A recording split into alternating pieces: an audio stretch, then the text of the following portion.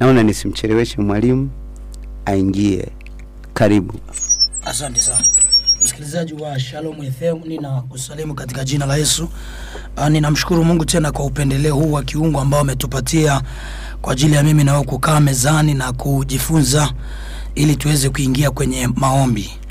Tulisema kwamba tunahitaji kuangaza, na tukasema ili kuangaza tunahitaji nyenzo, na nyenzo hizo ni vitu viwili muhimu sana, neno na maombi.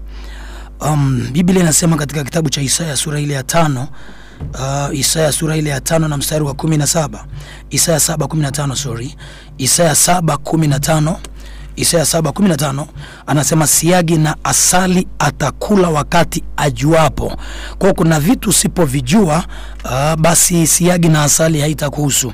Siagi ni yale mambo mema ambayo unayatamani kwenye maisha. Siagi ni yale mambo mazuri ambayo Kristo aliamua kufia wewe ili uweze kuyapata. Kwa hiyo anasema kwenye Isaya 7:15 anasema siagi na asali atakula kila ajuapo. Sasa lazima ujue kuna ufahamu unapoupata wa kiroho, automatically unakutanishwa na siagi na asali. Kuna sehemu ya maisha ambayo ina asali na siagi, na hii ndio sababu kuu ambayo ilimfanya Yesu Kristo akaangikwa msalabani, akachinjwa ili asali na siagi iweze kutufikia. Lakini ufahamu wa kiroho ndio master key ya kutupatia urithi wetu tulio nao katika Kristo. Kila aliyempokea Yesu Kristo ana siagi na asali mahali fulani. Hujaandikiwa uchungu, kuna siagi na asali umepakiwa mahali. Mungu amefungasha furushi la siagi na asali, baraka zako ameziweka mahali. Lakini kwazo kubwa la watu wengi 90% ni ukosefu wa ufahamu sahihi wa neno. Ndio maana kwenye Isaya 7:15 anasema siagi na asali utakula utakapojua.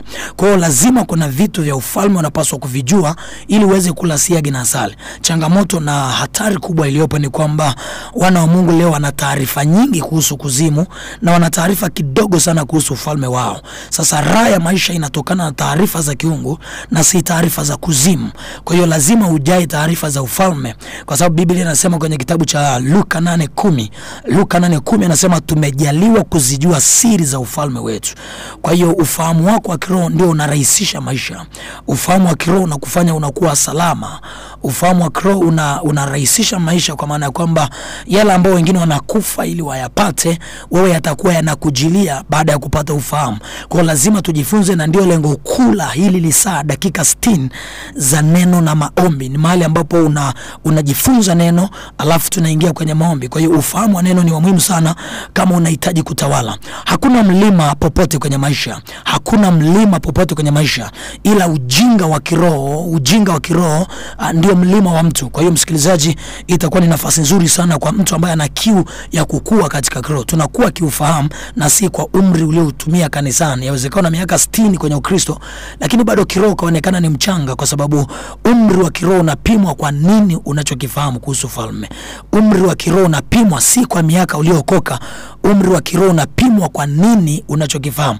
Kwa hiyo kadri unavyopata ufahamu wa kiroho, automatically unakuwa mzee wa kiroho, unakuwa mtu mzima kiroho. Paulo anasema nilipokuwa mtoto niliwaza kama mtoto, nilisema kama mtoto.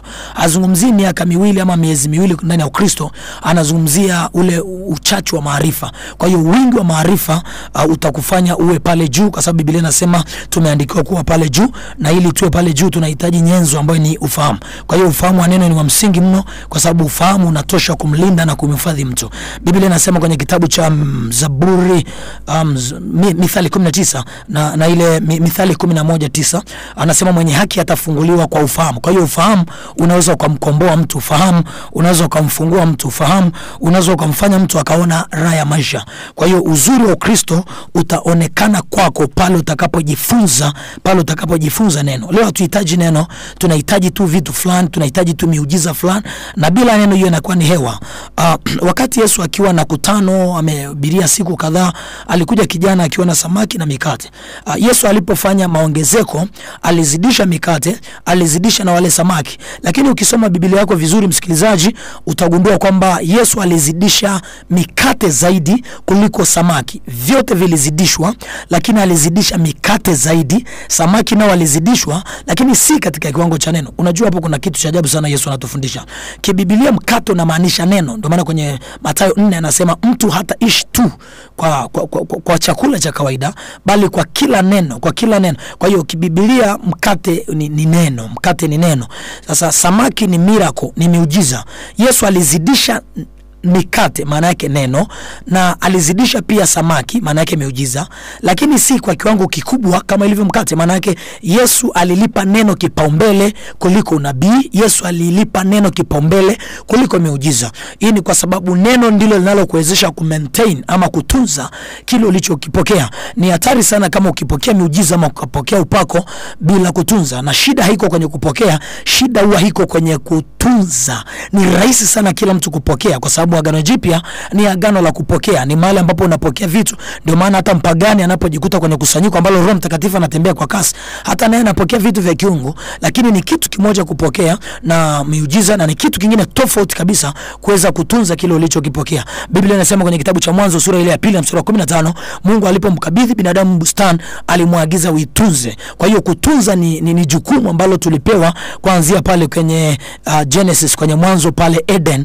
Ni jukumu ambalo binadamu alipewa. Ni rahisi sana mtu kufunguliwa, ni rahisi sana mtu kutokwa na pepo, ni rahisi sana mtu kupokea upako, vipawa, karama, ni rahisi sana mtu kuambukizwa vitu vya kiungu, lakini ni ngumu sana kutunza kila ambacho umepokea. Ni rahisi sana kupokea kila ambacho Mungu anasema juu ya maisha yako, kupokea ufunuo, kupokea neno la kinabii, hiyo ni rahisi sana. Lakini issue kubwa inakuja kwenye kutunza. Tunatunza kwa neno. Kwa hiyo huduma ni neno, Ukristo ni neno. Kwa hiyo tukikosa neno tutapoteza direction, na hatimaye tutasema Mungu ni fake wakati Mungu ni halisi na alikuwepo kabla ya kabla.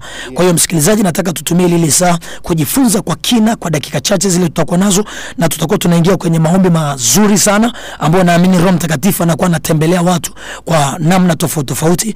Atatembelea watu, na kuna watu ambao ukiwa na ushuhuda ambao unataka uachilie, kwa sababu leo ni siku ya 4, utakuwa unatuma ujumbe wako studio na mtangazaji atakuwa anaupata. Mimi wakati naendelea na neno na maombi, basi wale ambao wako na shuhuda zao ama vitu ambavyo wameviona katikati ya maombi, basi watatuma ujumbe wa mfupi kwa kutumia namba ya studio ya 0620564722. Nitarudia 0620564722, 0620564722. Usitume mahitaji, Mungu anajua mahitaji yako, na wakati wa maombi yatapitiwa tu yale ambayo unayahitaji.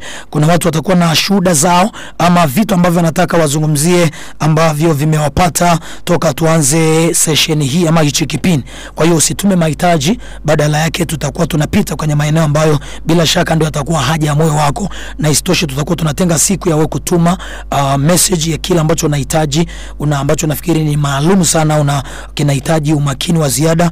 Hiyo tutakutangazia, lakini kwa sasa sema kila ambacho Mungu amefanya ama yale ambayo umekutana nayo toka tuanze kipindi hiki ama wakati kinaendelea. Mambo yataendelea, kwa sababu kwenye kitabu cha Luka sura ile ya 5 Biblia inasema wakati Yesu anafundisha neno, nguvu ya uponyaji ilikuwepo. Kwa hiyo naamini wakati nikifundisha hili neno, watu njiani wataanza kufunguliwa, watu kwenye viais wataanza kufunguliwa, watu majumbani wataanza kufunguliwa, watu walioko makazini wanaotumia headphones zao, wamevaa simu zao kwa masikio, watakuwa wanafunguliwa kupitia hili neno, kwa sababu neno ni upanga. Kila unapolisikiliza kwa makini, kuna kitu kinakatwa ambacho hakiko sawa na kinaondolewa kwenye maisha yako, na Mungu akupe neema ya usikivu katika jina la Yesu. Msikilizaji, tuna mwaka ambao tumeamua ni mwaka wa kuangaza. Naamini utaandika tu ndilo somo letu kuu, kuangaza na kuangaza. Tukasema tumeamua mwaka huu tuangaze.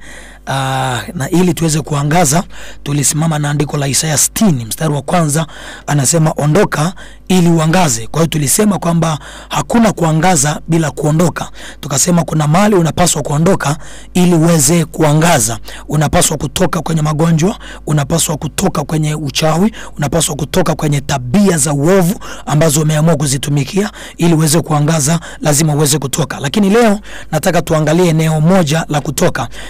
Kumbuka Isaya 60 mstari wa 1 anasema ondoka au kutoka ili uweze kuangaza. Kisa cha baba Ibrahim kitakusaidia sana. Mungu aliwahi kumtokea Ibrahim wakati anaitwa Abraham, yani tasa, fukara, asiye na chochote. Alipomtokea Ibrahim alikuwa na umri mkubwa sana. Mungu akamwambia, nataka nikubariki, nataka uangaze. Ibrahim akamwambia, ni vizuri na mimi natamani kuangaza. Lakini Mungu akamwambia, uwezo kaangaza ukiwa hapo, ni lazima utoke. Kwa hiyo Ibrahim alipoamua kuondoka mahali fulani, ndipo akaanza kuangaza. Alitoka Uri akaenda Mesopotamia, na kuanzia hapo akaanza kuangaza.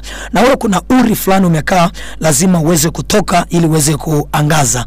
Kwa hiyo mazingira ya kiroho yanaweza yakakwamisha kuangaza kwako. Sasa leo nataka tuzungumzie kutoka kwenye nira. Kumbuka tutazungumzia kutoka ama kuhama ama kuondoka ili uweze kuangaza. Lakini sizungumzii uondoke Tanzania wala uondoke kwenye familia, sizungumzii hayo. Sisemi utoke kwenye hicho kijiji uende kwenye kijiji kingine, nazungumzia vile vijiji vya kiroho ama mitaa ya kiroho. Kwa hiyo kwa usiku wa leo, msikilizaji, kwa dakika chache, hebu tuangalie sasa part B ya neno kuangaza, kuondoka. Leo tutaondoka ama tutatoka kwenye nira. Nataka tuzungumzie kwa haraka kuhusu nira, alafu tuangalie namna ya kutoka kwenye nira, na kuanzia hapo Mungu atakutoa kwenye kila nira ambao unatumikia. Kutoka kwenye nira. Ili uweze kuangaza lazima utoke kwenye nira. Sasa nini maana ya nira? Nira ni nguvu inayokufanya uende sambamba na mateso. Nira ni nguvu inayokufanya uende sambamba na mateso. Ni nguvu ambayo inamfanya mtu aende sambamba na mateso. Nira ni kifaa cha kiroho. Ni kifaa cha kiroho ambacho kinamfanya mtu asafiri na mabaya. Kwa hiyo kama tumeingia mwaka mpya, hatuwezi tu tukasema mwaka huu tutakutana na vitu vipya. Lazima tuhakikishe kwanza tunaachanishwa na nira, kwa sababu nira ni kifaa cha kiroho ambacho kinatufanya tusafiri na mateso yale. Kwa hiyo nira haina mwaka wa jana wala haina mwaka huu. Nira inataka uendelee kuburuzana, ufatane na yale mateso. Kwa hiyo nira ni kifaa cha kiroho ambacho kinakufanya uende sambamba na mabaya, au nira ni nguvu ya kiroho inayokulazimisha usafiri na usiyotaka. Kabla ya kupita kwenye maandiko, msikilizaji, nataka turudi kwenye mazingira yetu ya kawaida. Kwenye jamii ya wafugaji huwa wanalima kwa kutumia ng'ombe. Jamii inayolima kwa kutumia ng'ombe, alimi ng'ombe mmoja, analima wakiwa wawili. Kwa hiyo ng'ombe wawili wanapokuwa wanalima, huwa wanafungiwa kitu kinaitwa nira ama kongwa ama yoku. Wanapovalishwa ile nira ni ili waweze kwenda sambamba na kuburuza lile jembe. Kwa hiyo nira ni kifaa ambacho kinakupatanisha. Kwa hiyo ng'ombe anaweza akalazimishwa kulima na punda kwa kufungiwa nira. Kwa hiyo ng'ombe na punda ni wanyama wawili tofauti, ila nira inawafanya wanakuwa kitu kimoja. Kwa tafsiri hiyo sasa, nira ni kifaa ambacho kinakufanya unakuwa kitu kimoja na mateso. Yani unasafiri na mateso. Adui anapokufungia nira, chukua hii picha ya kimwili kabisa. Ng'ombe analazimishwa kulima na punda, wanakwenda sambamba. Mwendo wa punda na ng'ombe ni tofauti kabisa, ila nira zinawafanya zinakwenda sambamba. Adui alichukua kitu hicho kutoka kwa wafugaji, naye akakipeleka rohoni. Kuna Wakristo, kuna watu wa Mungu wamefungiwa nira, na hii nira inawafanya wanasafiri na kitu kingine tofauti, kama ng'ombe anavyoweza kulazimishwa kufanya kazi na mnyama tofauti ambaye ni punda. Kwa hiyo nira, punda na ng'ombe wana spidi tofauti, wana nguvu tofauti, ila nira inawafanya wanakwenda sambamba. Hakuna anaweza kwenda kasi, hakuna anaweza kubaki nyuma, kwa sababu nira inawafanya wanakwenda sambamba.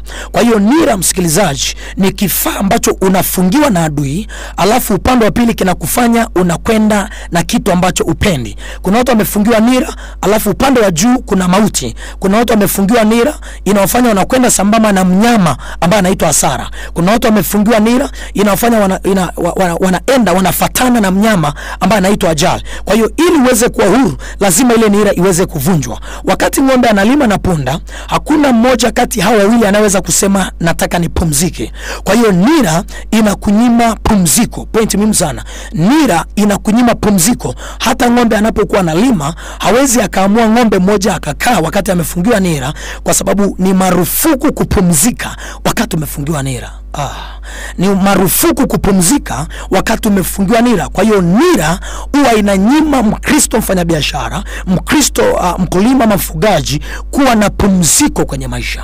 Kwa hiyo kuna watu hawana pumziko kwenye maisha kwa sababu wamefungiwa nira. Kuna watu hawana pumziko kwenye maisha, hawezi wakafika mahali pa kusema oh yes, Yesu, acha niwe na pumziko. Kuna watu waweza wakapumzika kwa sababu wamefungiwa nira. Hata ng'ombe wanapokuwa wanalima, mmoja aweza akasema ngoja nikae, kwa sababu ile nira inamlazimisha aende sambamba na mwenzake. Kuna Mkristo ambaye amefungiwa nira, inamfanya aende sambamba na hasara, aende sambamba na tabia ambazo hataki. Kuna watu hawapendi uzinzi, kuna watu hawapendi wizi, kuna watu hawapendi tabia hii wala ile, kuna watu hawapendi maovu, lakini wanajikuta wanasafiri nayo miezi na miezi kwa sababu ya kifaa ambacho kinaitwa nira. Kwa hiyo nira ni kifaa kinachokufanya ufatane na kile usichokitaka.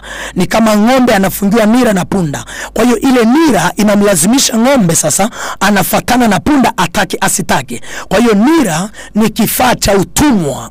Point nyingine muhimu sana. Nira ni kifaa cha utumwa. Kwa hiyo utaendelea kuwa mtumwa ni hadi umevunja nira. Kuna watu wenye bidii katika biashara zao, lakini ile biashara imefungiwa nira, inafatana na hasara, inafatana na madeni. Kila akitaka faida na kwa ngumu, kwa sababu amefungiwa kitu kwenye ulimwengu wa roho na anatembea sambamba na hasara. Kuna mwanafunzi ana bidii, anasoma kwa nguvu zake zote, lakini amefungiwa nira inayomfanya atembee na mnyama anaitwa failure. Kwa hiyo kila akisoma kwa bidii hakuna matunda, kwa sababu amefungiwa kifaa ambacho kinaitwa nira, ambacho kinamfanya akwende sambamba. Nira ni kifaa cha kiroho kinachokufungamanisha na mateso. Nira inakufanya uwe mwili mmoja na mateso. Nira ni kama pete. Nira ya kiroho ni kama pete. Watu wanapoana wanavalishana pete, na kwa sababu ya kile kifaa kinachoitwa pete wanafanyika mwili mmoja.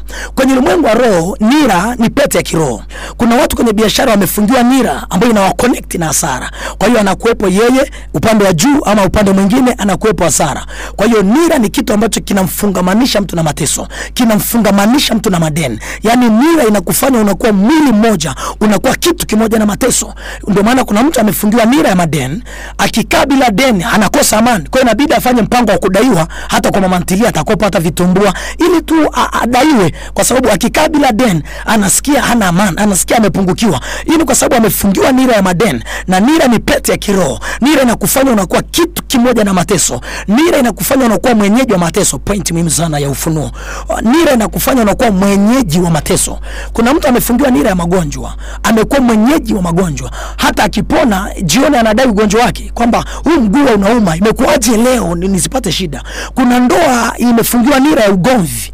Ikitokea neema ya Mungu wasipogombana kwa wiki moja, inabidi mama adai ugomvi, kwamba imekuaje tusipigane wiki nzima, wiki inamalizika leo hatujagombana. No, lazima tulianzisha. Maana yake walikuwa wamefungiwa nira ya kufanyika kitu kimoja. Kwa hiyo nira inakupatanisha na mateso. Nira inakufanya kuwa kitu kimoja na mabaya. Kwa hiyo nira sio kitu cha kupuza. Nira sio kitu cha kuongelea tu kwa juju. Nira ni kifaa cha utumwa. Nira ni kifaa cha usukule. Unaweza kumuona punda ama ng'ombe anafungiwa nira shingoni, damu zinamtoka. Wakati unaona wanyama wanaolima kwa kutumia nira, kuna saa unaumia maumivu, damu zinawatoka kwenye shingo. Lakini hata kwenye ulimwengu wa roho kuna mtu, kuna mpendo, kuna binadamu mwenzako amefungiwa nira kama yule punda, damu zinamtoka. Shingo ya biashara imefungiwa nira, damu zinamtoka. Ni tofauti tu na punda ama ng'ombe ni kwamba sisi tunatendwa katika roho na yule punda na ng'ombe anatendwa katika mwili. Lakini yale mateso, ile pain, yale maumivu ambayo punda ama ng'ombe unayaona kwake,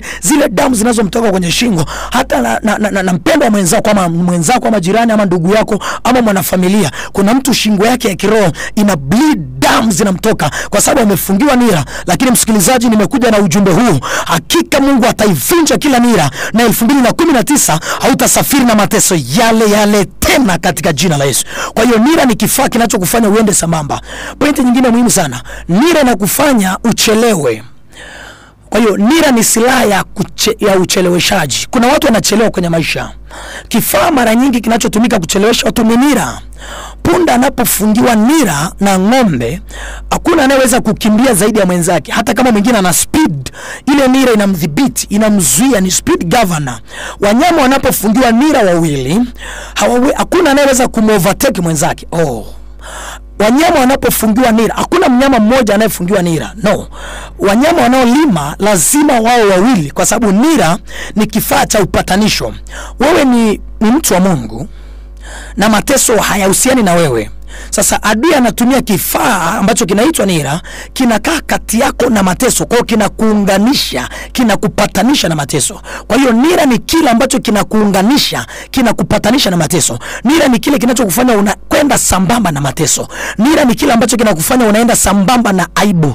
Nira ni ile roho, ni ile nguvu ambayo inakulazimisha utumikie vitu ambavyo hutaki. Nira ni yale mateso, ni kifaa ambacho kinafanya upitie mateso yanayofanana. Mara nyingi kuna watu wanakuwa na mateso yanayofanana. Mwezi wa 6 mwaka juzi alipata hasara ya 600,000. Mwaka jana mwezi wa 6, mwezi ule ule akapata ile hasara. Mwaka uliofuata akapata ile hasara. Kwa hiyo nira inasababisha mateso yanayofanana, kwa sababu nira ni kifaa unachofungiwa kwenye ulimwengu wa roho, alafu kinafungamanishwa na teso fulani. Kwa unajikuta unasafiri na teso fulani. Kuna familia zimefungiwa nira. Yaani familia inafungiwa nira upande mmoja, alafu upande mwingine mauti. Kwa hiyo kwenye familia na kuwepo roho ya mauti. Mwaka juzi iliua, mwaka ule mwingine iliua, mwaka ule mwingine iliua. Hii kulia kwako hakutasaidia. Maombi ya kulia hayatasaidia hapo. Hapo lazima ufanye maombi ya kuvunja nira, kwa sababu nira ni kile kifaa ambacho kinafanya familia na safiri na mateso. Nira ni kifaa kinachofanya uende sambamba na aibu, uende sambamba na usiyotaka. Nira ni kama pete za kiroho,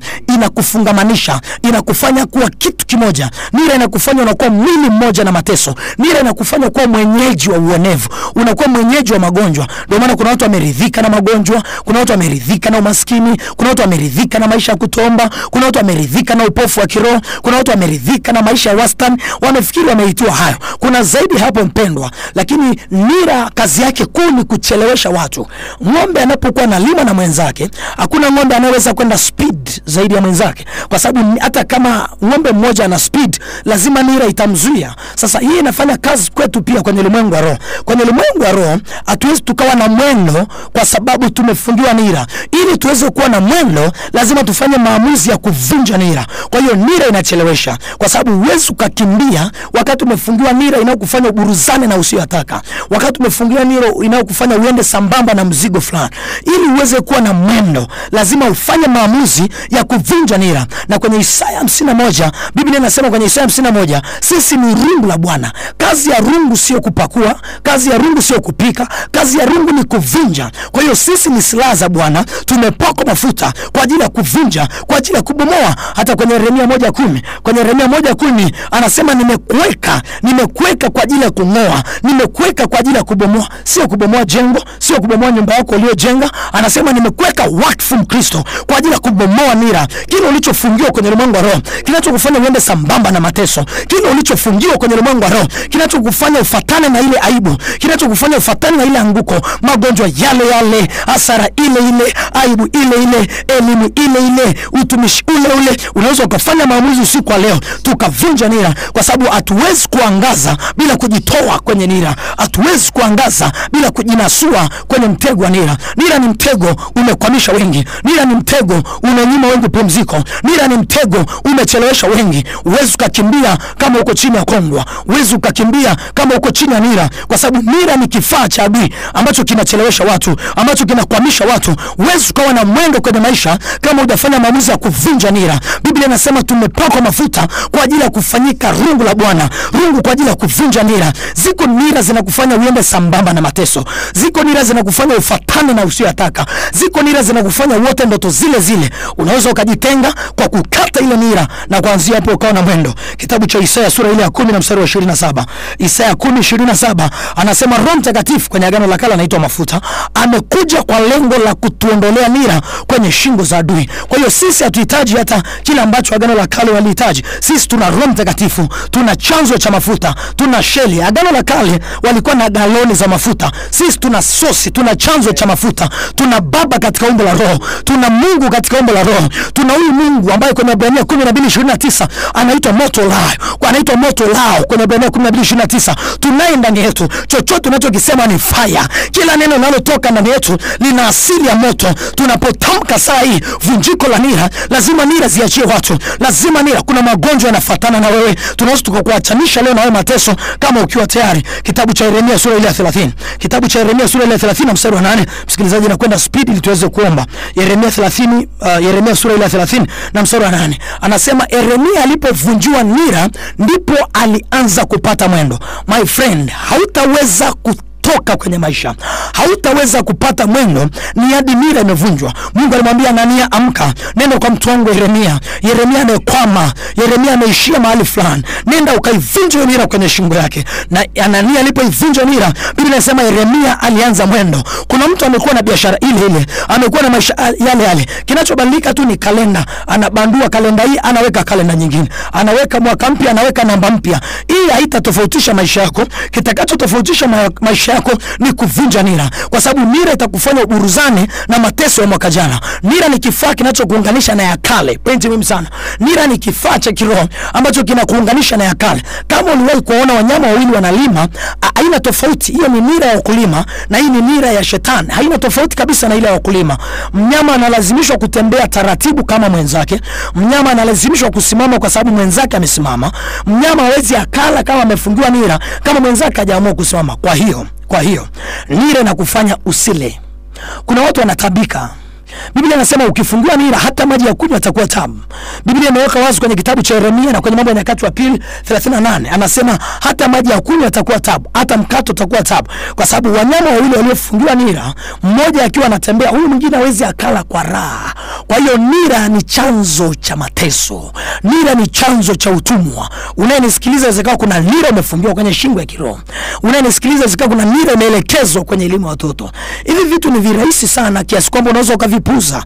Inawezekana kabisa ukapuza ya mambo ukasema mimi nilishaokoka. Sasa swali muhimu sana, je, inawezekana kwa mtu aliyeokoka kufungiwa nira? Emphatically yes, kabisa. Twende kwenye kitabu cha Wagalatia sura ile ya 5 na mstari wa kwanza. Wagalatia sura ile ya 5 na mstari wa kwanza. Paulo anaongea na kanisa, aongei na wapagani, sio mkutano, sio crusade, sio mkutano. Paulo anaongea na watakatifu walioko ndani ya kanisa. Anaambia ninyi Wagalatia wa Kristo mliojazwa Roho Mtakatifu, mnaonena kwa lugha. Iko namna hii. Paulo anasema simameni kwenye maombi, msije mkanaswa tena na kongwa. Kongwa kwenye Biblia maana yake ni msamiati mwingine, maana yake ni nira, yoku ni nira. Kwa hiyo kongwa na nira ni kitu kimoja. Ukiona sema amesema kongwa basi ni nira. Ukiona sema amesema nira basi ni kongwa. Haina maana, ni misamiati tu imebadilika. Kwa kwenye Wagalatia sura ile ya 5 na mstari wa kwanza, Paulo analiambia kanisa la Wagalatia wa Kristo ambao Paulo anawekea mikono. Paulo ameomba nao. Maana yake nao walikuwa vizuri kama Paulo, kwa sababu Biblia inasema kama alivyo baba ndivyo na mtoto alivyo. Kwa hiyo kwa vyovyote kanisa la Wagalatia lilikuwa vizuri kwa sababu ya yule aliyeplant, aliyelianzisha kanisa. Kwa hiyo Paulo anaambia simameni vizuri ili msije mkanaswa tena na kongwa na nira. Kwa hiyo inawezekana Mkristo ulipookoka uliachanishwa na nira, ni kweli, lakini udhaifu na uzembe wa kiroho, kuchukulia mambo kawaida, kunamfanya mtu anaswe tena. Kwa hiyo kuna Wakristo wengi kwa sababu ya usingizi wa kiroho, kuna Wakristo wengi kwa sababu ya upofu wa kiroho wamenaswa tena. Lakini Mungu hakulaumu, ametupa hichi kipindi kwa lengo la kuvunja zile nira ambazo zimekunasa tena, kwa ajili ya kubomoa zile nira ambazo zimenasa maisha yako. Hutakiwi hata kujiuliza nira yako iko wapi. Kupitia sauti ya Roho Mtakatifu right now, Roho Mtakatifu ataelekeza mshale, ataelekeza baruti penye nira, na hiyo nira itasagika na utaachiwa wazi na utakuwa huru, na maisha yako yatakuwa wazi kwa ajili ya Mungu kuingiza vitu vyake katika jina la Yesu. Kitabu cha Nahumu sura ile ya kwanza tena. Nahumu sura ile ya kwanza na mstari wa 13. Nahumu sura ile ya kwanza na mstari wa 13. Biblia inaongea tena kwa habari ya nira. Anasema nira isipovunjwa hauwezi ukacheka. Nira isipovunjwa, kilichokutesa 2018 kinaweza kikachungulia tena kwenye 19 yako, kwa sababu nira ndio inakuunganisha. Nira inakufanya unaburuzana na yale mateso. Rafiki yangu, kuna aina kuu mbili za nira. Kuna aina kuu mbili za nira. Mathayo 11:30. Kuna aina kuu mbili za nira. Kuna aina kuu mbili za nira. Nilitakiwa kiwalimu nianze pale juu baada ya kutoa maana ya nira, nilipaswa nizungumzie aina kuu mbili za nira, lakini anyway unaweza kaiweka hii kama pointi ya ufunuo. Kuna aina kuu mbili za nira. Kuna nira ya Yesu na kuna nira ya adui. Kumbuka nira ni kitu kinachokuunganisha na upande mwingine. Nira ni kitu ambacho kinakufanya uende sambamba na kitu kingine. Nira ni kitu ambacho kinakufungamanisha, kinakufanya kuwa kitu kimoja, kinakufanya kuwa moja na kitu fulani. Sasa Mathayo 11:30, Yesu anasema njooni kwangu niwape hii nira yangu, kwa sababu ni laini nira yangu. Neno yangu maana yake kuna yake adui. Kwa hiyo Yesu anaposema njooni niwape nira yangu, ile neno yangu maana yake kuna yake nani? Adui. Kwa hiyo Yesu ana nira, lakini Yesu anapokuwekea nira yake kwenye shingo, anakuconnect na kibali. Hii nira inakuunganisha na kibali, inakuunganisha na uzima, inakuunganisha na wateja. Kwa hiyo unakwenda sambamba na kibali. Nira ya Yesu inakufanya uende sambamba na kuomba. Nira ya Yesu inakufanya uende sambamba na mafanikio. Nira ya Yesu inakufanya uende sambamba na kiroho. Nira ya Yesu inakufanya uende sambamba na tabia njema. Nira ya Yesu inakufanya uende sambamba na yale mazuri. Nira ya Yesu inakufanya uende sambamba na unayotaka. Lakini nira ya shetani sasa inakufanya uende sambamba na aibu, inakufanya uende sambamba na uovu, inakufanya uende sambamba na magonjwa, inakufanya uende sambamba na mauti. Nataka tukaivunje leo nira ya adui. Msikilizaji, kama umenielewa na uko tayari, nataka ufanye maamuzi ya kusema leo, kila nira iliyonikamata leo naenda kuibomoa, kila nira iliyoninasa leo naenda kuivunja. Unaweza ukasimama pale ulipo msikilizaji, unaweza ukaweka mkono wako ishara imani. Unaweza kuweka mkono wako kwenye shingo, kumaanisha kwamba ni shingo ya biashara ama shingo ya uchumi ama shingo ya huduma iliyofungiwa nira. Watu wengi wamefungiwa nira. Biblia inasema watu wanatendwa kwa akili sana na huyo adui. Kuna watu wanasafiri na mateso kwa sababu ya hichi kifaa ambacho kinaitwa nira. Nira ikivunjwa umeachanishwa na mabaya. Nira ikivunjwa, hata ng'ombe anapokuwa analima na punda, ukishavunja ile nira pale katikati, basi ng'ombe anakuwa huru, anakuwa anatembea yeye kama yeye, ana uwezo wa kulala akiamua kulala, ana uwezo wa kunywa maji kama anataka, ana uwezo wa kula kama anakula. Uwezo ukala, uwezo ukanywa kama bado umeunganishwa na upande wa pili, na kiunganishi ni nira. Kwa hiyo nira ni kiunganishi cha kiroho. Nataka tukavunje hicho kiunganishi ili uweze kutembea peke yako, uweze kuachanishwa na mateso, kinachokufanya usafiri na mateso, ili yale yasijirudie kwenye 2019. Lazima nira ivunjwe, lazima nira ibomolewe. Tuna dakika kadhaa msikilizaji, tutaenda kufanya maombi, na kesho mapema asubuhi saa 4 kamili utafika hapa kanisani. Tutakuwa na ibada ya kusema na mwaka. Bado mwaka ni mchanga, tuko kwenye mwanzo wa mwaka. Tutakuwa na ibada maalum asubuhi saa 4 kamili. Fika hapa kanisa la Pentekoste Kaloleni kwa Askofu Merishek. Kanisa la Pentekoste Kaloleni kwa Askofu Merishek ni karibu sana na shule ya sekondari Kaloleni. Ama ukifika stendi ndogo ama stendi kubwa, hapo ni rahisi sana. Mnara wa Mwenge pale, unapanda mita kidogo, uhitaji pikipiki. Nira kidogo, utatembea tu miguu kidogo. Natamka nira bado, nafikiri tushughulikie kwanza nira. Msikilizaji, naomba usimame alafu tuweze kuomba sasa. Tubomoe kwanza hizi nira kwa haraka, alafu nitarudi nitaweka ile tangazo vizuri, wapi tunapatikana, saa ngapi na muda gani, ili tuweze asubuhi kuchangamkia mwaka wako haraka. Msikilizaji, naomba usimame pale ulipo. Kama uko njiani, naomba unipe attention ya dakika 3-4, tupige baruti kadhaa. Nataka tuteketeze nira zile ambazo zinakutesa. Kama uwezi kuomba, wewe usihofu, mimi nitasema, tutatamka hapa na itakuwa. Biblia inasema itakuwa kama tulivyosema, na ndivyo itafanyika usiku wa leo, na utalala ukiwa na pumziko. Kuna watu wameteseka miaka zaidi ya 50, lakini nakuhakikishia ukisikiliza mambo yako kwa imani utakuwa huru kabisa. Baba, katika jina la Yesu Kristo wa Nazareth, umesema leo tushughulikie nira. Wewe ndio unayetekeleza, wewe ndio mwenye moto, jina lako lingine ni moto, asili yako ni moto. Kila nitakachokitamka umeniahidi kwamba utakitekeleza, kwamba utafatisha, utaback up kila neno kwa ajili ya kutimia kwa kila msikilizaji. Baba, na unyosha mkono huu, na uweka mkono juu ya kila msikilizaji, na uweka mkono wa Roho Mtakatifu juu ya kila msikilizaji. Ninatamka kuanzia sasa, nira zianze kuachia watu, nira zianze kuachia watu, nira zianze kuachia watu, nira zianze kuachia watu, nira zianze kuachia watu right now. Na bomoa kila nira, ninavunja kila nira kwa jina la Yesu Kristo aliyefungiwa nira ya magonjwa, aliyefungiwa nira ya mateso, aliyefungiwa nira ya madeni, aliyefungiwa nira ya aibu, aliyefungiwa nira ya kutojenga, leo naivunja kwa mafuta ya Roho Mtakatifu. Isaya 10:27, kinachovunja nira ni upako. Naachilia upako wa Roho, naachilia upako wa Roho Mtakatifu, naachilia upako wa Roho Mtakatifu kwa ajili ya kuvunja nira, naachilia upako wa Roho Mtakatifu kwa ajili ya kuvunja nira, naachilia upako wa Roho Mtakatifu kwa ajili ya kuvunja nira, naachilia upako wa Roho Mtakatifu kwa ajili ya kuvunja nira. Ninavunja nira inafanya mtu awe mwasi, inafanya mtu afuatane na uovu, nira inayokufanya wewe sambamba na madeni, nira inayofanya uburizane na mateso, leo naivunja kwa jina la Yesu Kristo. Ninavunja kila nira inayokufanya ufuatane na ukame wa kiroho, naivunja leo. Nira inayokuunganisha na ulimwengu wa giza, ninaibomoa leo, ninaivunja leo kwa damu ya mwana kondoo, kwa damu ya Yesu Kristo. Ninavunja leo kila kongo la umaskini, nira ya umaskini, nira ya ajali, nira ya mikosi, nira ya balaa, naivunja leo, naivunja leo, naivunja leo, naivunja leo, naivunja leo, naivunja leo, naivunja leo kwa jina la Yesu Kristo Nazareth.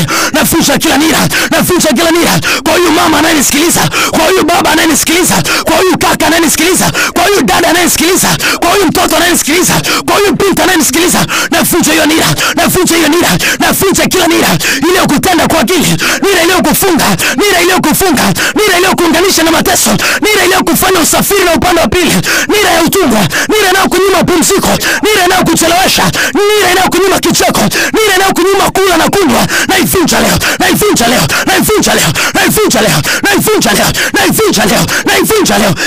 Makata kabaye, navunja leo.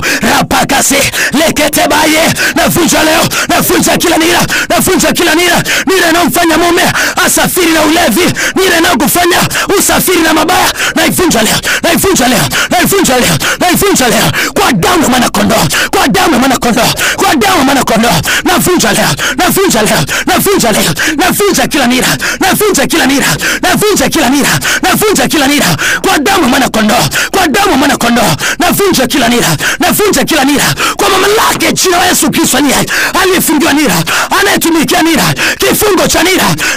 Na kibomoa leo, na kibomoa leo. 2019 hiyo nira haitakusuia tena. 2019 hiyo nira inayotaka usafiri na yale yale, inayotaka usafiri na yale yale. Naivunja, naivunja, naivunja, naivunja, naivunja, naivunja, naivunja kwa damu ya mwanakondoo, kwa jina la Yesu. Navunja hizo nira, navunja hizo nira, navunja hizo nira, navunja hizo nira, navunja hizo nira, navunja hizo nira kwa mamlaka ya jina la Yesu, kwa damu ya mwanakondoo, kwa damu ya mwanakondoo, kwa damu ya mwanakondoo. Navunja hizo nira, navunja kila nira, navunja kila nira. Makata kabaye, nabomoa, nabomoa, nabomoa, nabomoa, nabomoa, nabomoa, nabomoa, nabomoa, nabomoa, nabomoa, nabomoa, nabomoa, nabomoa, nabomoa nira za kichawi, nira roho za kifamilia, nira zinazosafiri kwenye hiyo familia, kwenye hiyo boma, na kuachanisha nayo, na kuachanisha nayo, na kuachanisha nayo, na kuachanisha nayo kwa moto, kwa moto, kwa moto wa roho, kwa moto wa roho, kwa moto wa roho, kwa moto wa roho, kwa moto wa roho. Nalipua, nalipua, nalipua, nalipua nira, nira, nira, nira kwa huyo msikilizaji aliyoko na Arusha, kwa huyo msikilizaji aliyoko nje ya Arusha, kwa huyo msikilizaji popote pale alipo na familia yake. Avunja, navunja, navunja, navunja. Nira ni kifaa kinachokufanya usafiri na mabaya. Leo nakivunja ili kukuachanisha na mateso. Leo nakivunja ili kukuachanisha na utumwa. Avunja leo, navunja leo, navunja kila nira, navunja kila nira kwa moto wa roho, kwa moto wa roho, kwa moto wa roho, kwa moto wa roho. La paka soko takabaye, navunja leo, navunja leo, navunja leo, navunja leo, navunja leo, navunja leo kwa mamlaka ya jina la Yesu, kwa mamlaka ya jina la Yesu. Kila nira uliyofungiwa, nira ya mateso, nira ya mauti, naibomoa leo, naibomoa leo na kuachanisha na mateso. 2019 hautasafiri na ile mauti. 2019 hautasafiri na ule ugonjwa, hiyo connectivity nira, hicho kiunganishi nira. Vunjika leo nira, vunjika kwa jina la Yesu, vunjika kwa jina la Yesu. Avunja, navunja, navunja, navunja, navunja, navunja, navunja, navunja, navunja, navunja, navunja, navunja, navunja, navunja, navunja. Pa pa pa pa pa pa pa. Nawasha moto, nawasha moto kwenye shingo ya biashara, kwenye shingo ya ufugaji, kwenye shingo ya kilimo, kwenye shingo ya huduma. Hiyo nira iliyofungiwa inayofanya usafiri na udhaifu, hiyo nira iliyofungwa kwenye shingo ya ndoa inayofanya ndoa isafiri na vurugu.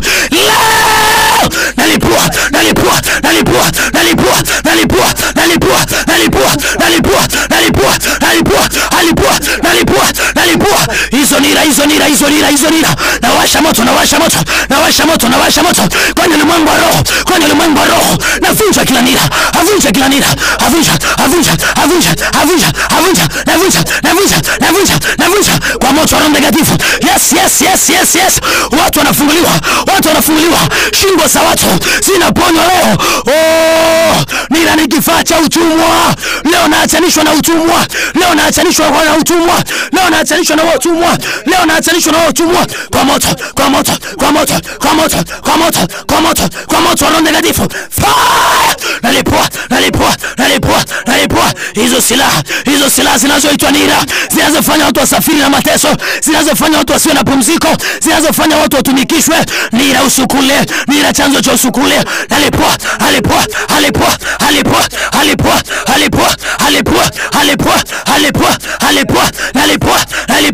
Nateketeza leo nira zinazokufanya wote ndoto zile, nira zinazokufanya usafiri na wafu.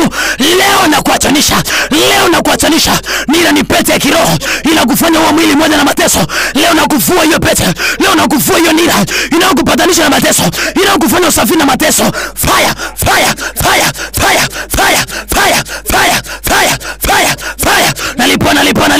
Nalipua. Makasakataba, mandesha, lerebaya. Moto unawaka. Watu wanafunguliwa. Arusha inafunguliwa. Watu wa Kilimanjaro, watu wa Manyara, moto unawaka right now. Moto unawaka. Barabarani watu wanafunguliwa. Hotelini watu wanafunguliwa. Moto unawaka.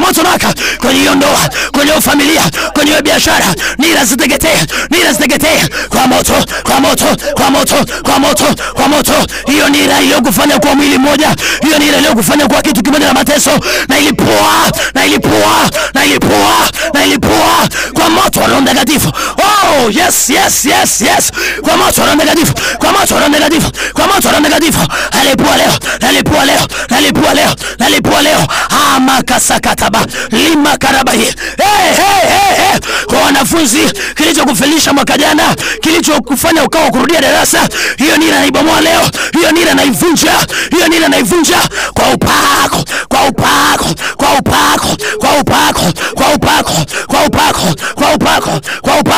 Hiyo nira naivunja. Naibomoa leo. Navunja. Nira inayokufanya usafiri na utasa. Naibomoa leo. Yale mateso lazima yakome. Navunja nira. Naivunja.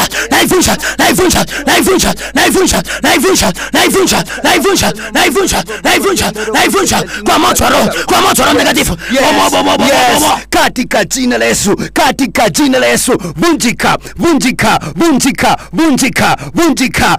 vunjika nira iliyofungwa na roho ya kobe, katika jina la Yesu, inayokupeleka polepole, katika jina la Yesu. Vunjika, urudi kwenye kasi aliyoikusudia Mungu, kwa jina la Yesu.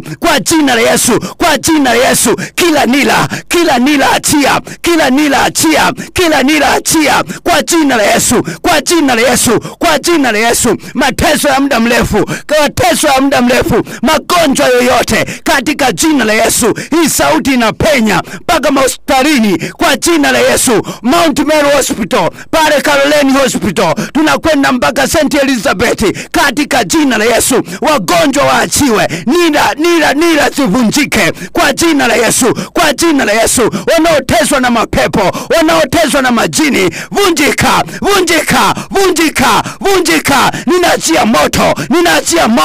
Ninaachia moto, hata waliolala wanapoisikia sauti hii, kwa jina la Yesu.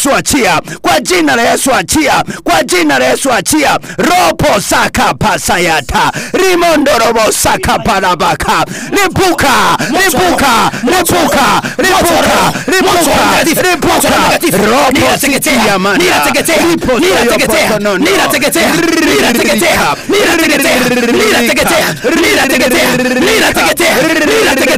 Nira za sara, nira mateso, kila kongwa, nira mateso, nira magonjwa, nira mateso. Vunjika leo.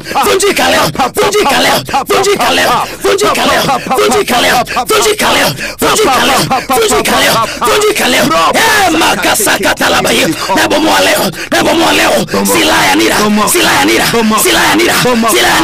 Kwa msikilizaji, silaha ya nira, magonjwa, silaha ya nira mateso, nira ajali, nira mauti, nira magonjwa. Navunja leo. Kwa moto Roho Mtakatifu. Nalipua. Silaha za nira zinazotunikisha watu, silaha za nira zinazonyima watu hatua, silaha za nira zinazonyima watu mwendo, silaha za nira zinazonyima watu pumziko, silaha za nira zinazonyima watu faida.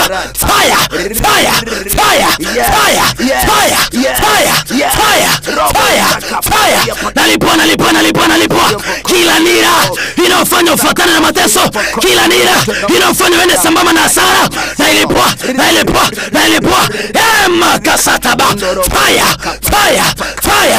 Nalipua leo katika jina la Yesu, katika jina la Yesu. Awe ni ndugu ambaye ni nira kwako, anakusababishia mwendo uende taratibu, katika jina la Yesu. Roho ya hasara, katika jina la Yesu, katika jina la Yesu. Labda nifanya kazi, katika jina la Yesu. Yeyote aliyojiunganisha na huduma yoyote ulionayo, anasababisha mwendo uende taratibu, kwa jina la Yesu, kwa jina la Yesu. Kila kinachokwamisha, leo ni mwisho kwa damu ya Yesu. Niravunjika kwa mafuta, kwa upako, katika jina la Yesu, katika jina la Yesu, katika jina la Yesu. Ninakata ni katika jina la Yesu Kristo wa Nazareth. Yesu Kristo aliye. Baba asante. Baba asante. Asante kwa wema wako. Asante kwa neema isiyo ajabu. Asante kwa kuamua kwa habari ya watu wako sasa. Asante Jehova, kwa jina la Yesu Kristo wa Nazareth. Haleluya, haleluya. Msikilizaji, nataka tusikie kama kuna jumbe kadhaa, lakini nataka nikukumbushe tena kwa habari ya kesho asubuhi. Sio studio, utakuja kanisani moja kwa moja. Tutakusanyika wote kanisani saa 4 sharp. Kwako Mr. Kimaro. Asante sana mtumishi wa Mungu Mwalimu Onesmo, na mtumishi pia Sajile kwa maombi ya nguvu mliofanya hapa studioni. Niangazie kama kuna arafa kadhaa ambazo pia wasikilizaji wameweza kuzituma za shuhuda kupitia nambari yetu ya 0620564722. Huyu hapa anasema kwamba shalom watumishi wa Mungu, tangu maombi ya tarehe 1 mwaka huu watumishi wakiomba hapo studio, mgongo unaanza kukuuma sana, unaomba watumishi wa kuombea. Unaitwa Mama Troth kutokea maeneo ya Sakina, anashuhudia kile ambacho Mungu anaendelea pia kutenda kwake. Amen, amen. Mwingine anasema kwamba mtumishi Mungu akubariki sana. Anasema kwamba ameongezeka viwango vya kiroho kupitia somo hili. Asante sana kwa ujumbe wako hapa studioni. Lakini pia mwingine anatuambia kwamba shalom mtumishi wa Mungu. Shalom. Naomba uniombee nipate kazi. Haya anaitwa Ayubu David, ameweza pia kutuma arafa yake. Asante sana pia kwa hizo jumbe zenu, lakini mtumishi wa Mungu amesema pia tutume zile shuhuda ambazo pia Mungu anazidi kutenda katika maisha yetu. Na nambari yetu ni 0620564722. Naendelea kuwa nasi kila siku kuanzia majira saa 4 mpaka majira kama haya, ikiwa zimesalia dakika 5 kabla majira ya saa 5. Mungu atakuwa anatenda. Na kesho ni siku ya Jumamosi pale kanisani kuanzia saa 4 mpaka majira ya saa 7. Mtumishi wa Mungu Onesmo utakuwa naye pale kwa ajili ya somo na maombi pia. Nashukuru kwa sababu ya time. Nafikiri bado kama dakika 4 nafikiri tutaweza tena kuzisoma hizo. Nafikiri tutaziweka mpaka kipindi kijacho. Ndio, kipindi kijacho. Lakini kumbukumbu ambayo nataka niweke tena kwenye fahamu za watu ni kwamba kesho natamani tukutane wote ile saa 4 kwa ajili ya kusema na mwaka. Utachukua daftari lako na kalamu ama diary ama popote pale ambapo unaandika neno, alafu utakimbia mpaka kanisa la Pentecost Parish ya Kaloleni kwa Askofu Merishek. Karibu sana na shule ya sekondari Kaloleni hapa. Tutakutana hapa, tutasema na mwaka wetu vizuri. Tutasema na mwaka kwa sababu sisi ndio tunaamua mwaka uweje, na tutajifunza namna ya kuamuru mwaka. Tutajifunza namna ya kuamuru mwaka, na kile ambacho tutaamua kesho ndicho kitakacho tokea. Miaka 1960 na baba wa taifa alifanya kitu kinaitwa Arusha Declaration ama azimio la Arusha, na sisi tutakutana kesho, tutafanya azimio la mwaka. Kwa hiyo lile azimio la mwaka ndilo litaamua mwaka wa mtu endeje. Azimio ni kitu ambacho kina nguvu mno, kwa sababu mpaka leo kilifanyika miaka mingi sana ya zamani, lakini mpaka leo kinaamua taifa liwe namna gani. Kwa hiyo na sisi tutakutana kesho kufanya sasa hatutaisha sio Arusha declaration tena, nafikiri itakuwa na 2019 declaration, yani azimio la mwaka. Kwa hiyo tutakutana kesho, tutaazimia mwaka wetu uweje, na tutaazimia chini ya uvuvio wa Roho Mtakatifu. Kwa hiyo tujaribu wote kuwahi, tuwe pale saa 4 kanisani, tuwe pale, alafu tufanye azimio la mwaka, na nakuhakikishia mwaka huu utakuwa ni mwaka wako tofauti, kwa sababu miaka yote uliyowahi kupokea labda hujawahi kufanya azimio la mwaka, na azimio la mwaka ni kitu kinachofanyika mwanzoni mwa mwaka. Azimio la mwaka ndilo linaamua mwaka uwe namna gani, msikilizaji. Kwa hiyo tutakutana kesho, tutaangalia maana ya azimio na tutaangalia maandiko yanayozungumzia hicho. Baada ya hapo tutapata muda wa kutamka azimio letu juu ya mwaka huu uwe namna gani. Sisi ndio waamuzi wa mwaka. Shetani atakuwa maamuzi pale ambapo tutashindwa kuamua. Kwa hiyo sisi tutawahi kwanza, kabla yake tutafanya maamuzi ama azimio letu, na toka hapo 2019 itamfuta mtu machozi. Msikilizaji, 2019 hautalia, na ukilia basi ni machozi ya furaha. Unaruhusiwa kulia, lakini yale machozi ya furaha hayo ndio yatakayoonekana kwako 2019, kwa sababu ya kila ambacho tutakifanya kesho ifikapo saa 4. Kwa kila mtu awahi nafasi yake hapo asubuhi. Kimbia na Biblia yako na daftari lako kanisani hapo, ukiulizia hata kama ni mtu ambaye yuko nje ya Arusha.